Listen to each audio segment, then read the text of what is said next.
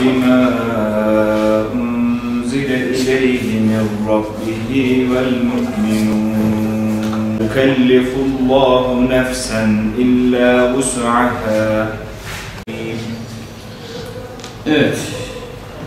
Bu okunan Kur'an-ı Kerim, bize iman ettiğimiz kitap Kur'an-ı Kerim. Anlıyor musunuz? Evet. Ve peygamberlere iman ederken hiçbir peygamber arasında fark gözetmediler. Bir tercüme et bunu. Allah'a melekleri. Diyor, sen hiçbir baskı altında kalmadan kendi özgür iradenle Müslüman olmak istiyor musun? İman etmek istiyor musun? Müslümanız. Kendi iradesiyle. Hiç baskı yok. Kendi özgür iradenle. Evet, şimdi ben kelime şehadet getireceğim, sen de tekrar et. Kelime şehadet. Sim, yes. Sim. Eşhedü en la ilahe illallah. Parmağını böyle yapsın. Ha. Ve eşhedü enne Muhammeden abduhu ve rasulü. Bir defa daha. Eşhedü en la ilahe illallah ve eşhedü enne Muhammeden Resulullah.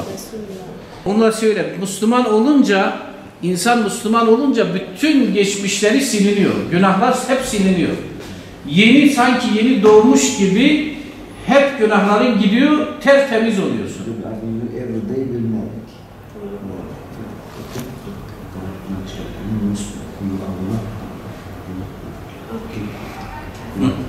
Tertemiz oldu. Allah hayırlı etsin. İsim de Hazreti Muhammed'in eşi olan Hazreti Ayşe ismi. Ayşe. Evet, hayırlı olsun. Allah mübarek etsin. Bir dua edelim, ondan sonra bitirelim. Euzubillahimineşşeytanirracim. Bismillahirrahmanirrahim. Elhamdülillahi Rabbil alemin. Ve salatu ve selamu ala Resulina Muhammedin ve ala alihi ve sahbihi ecmaîn. Onda sabit eyle. Son nefesine kadar bu doğru ve nurlu yoldan ayırtma. İlahi ya Rabbel alemin. Şimdi Müslüman ve muvahhid bir Müslüman olarak bundan sonraki hayatını idame etmesini nasip eyle. Hz. Muhammed Mustafa'nın sünnetine tabi olmayı da ona ve bizlere lütfeyle ya Rabbi. İlahi ya Rabbi, cümle ölmüşlerimize rahmet eyle. Bizi yolundan sabit eyle ya Rabbi. Gelen Kur'an-ı Ker'im Türkçe. Biz İngilizce, burada mısınız? Buradayız hocam, biz Ruanda'ca istiyorsun. Ruanda'ca.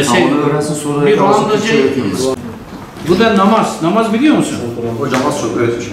İnşallah. Öğrenecek. Şahitlik ettik. Burada şahitlik ettikçe Cenab-ı Mevla şahitliğimizi kabul etsin. Bu Müslüman olan bu kardeşimize Rabbim hidayette sabit kılmayı lütfeylesin inşallah. Tabii güzel bir duygu. Yani diyor ki bir insan Müslüman kelime şehadet getirdikten sonra bütün önceki günahlarından kurtuluyor, siliniyor. Yeni doğmuş gibi tertemiz oluyor. Dolayısıyla bu Allah'ın bir lütfu. Cenab-ı Mevla ayet-i kerimede öyle buyuruyor. Yani eğer Allah bizi hidayette buluşturmamış olsa bizim hidayet bulmamız mümkün değildir. Dolayısıyla bu kardeşimize Cenab-ı Mevla hidayeti lütfetti. Biz de buna şahitlik ettik. Biz çok mutlu olduk. Rabbim bu kardeşlerimizin sayısını arttırsın.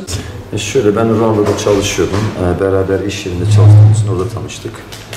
Aramızda bir sıcak gelişme oldu işte. Zamanla anlaştık, konuştuk. Sonra anlaştık, evlenmeye karar verdik. Allah'ın izniyle Türkiye'ye geldik. Sonuçta buradayız gördüğünüz gibi. Allah herkesi mutlu etsin, nasip etsin ne diyeyim. Bir sıkıntı yok. Evet. Vallahi çok sevindim, memnun oldum. Gelinle gurur duyuyorum. Başka ne yapabilirim?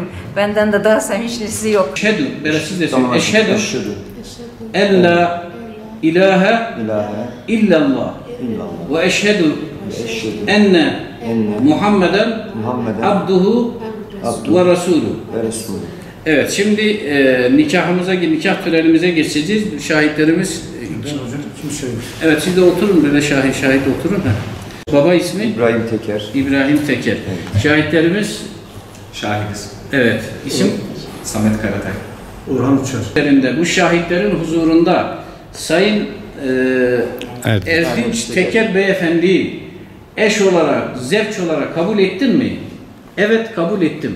Evet, yes. Evet. Kabul ettim. Kabul ettim. Kabul ettim. Evet, kabul.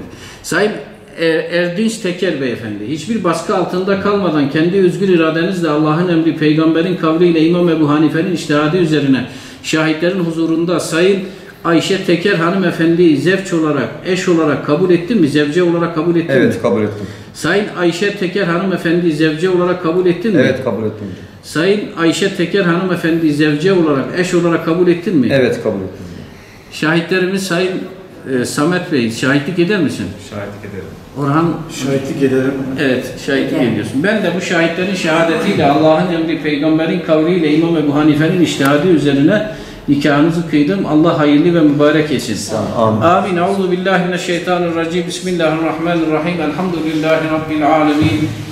Ve salatu ve selamu ala Resulina Muhammedin ve ala alihi ve sahbihi ecmaîn. Allahümme ec'al hazel akda meymunen mübareken ve ec'al beynehuma ülfeten ve muhabbeten ve karara ve la tec'al beynehuma nefreten ve firara. Allahümme elif beynehuma kema elefte beyne Adem ve Havve ve mesut olmaları için rıza'an lillahi teala el-Fatiha.